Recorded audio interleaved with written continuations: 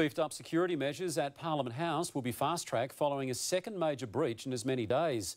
This time, protesters, who yesterday hijacked question time, were able to abseil down the front of the building and unfurl a banner. Charles Croucher reports. A sky-high sit-in. Dangling under the coat of arms and in water stained blood red, protesters take over Parliament's forecourt. Traffic stopped as police watch on, Greens senators bringing chocolate and support. Laws are being broken. These people are courageous. Yesterday, protesters were carried from Parliament after gluing themselves to the furniture.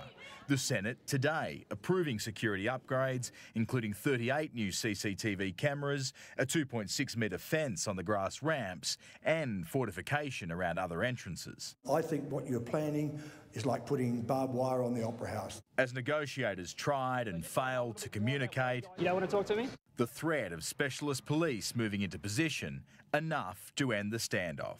After almost 4 hours dangling the pair Clyde back over the banister and into the arms of police. This is the same group that disrupted Parliament yesterday, and they say they'll do it again. You should be expecting widespread protests across Australia until the camps are closed. Moments later, it was over. The abseilers released with their banner and a court date, protesters overwhelmed and apparently over the attention. Charles Croucher, 9 News.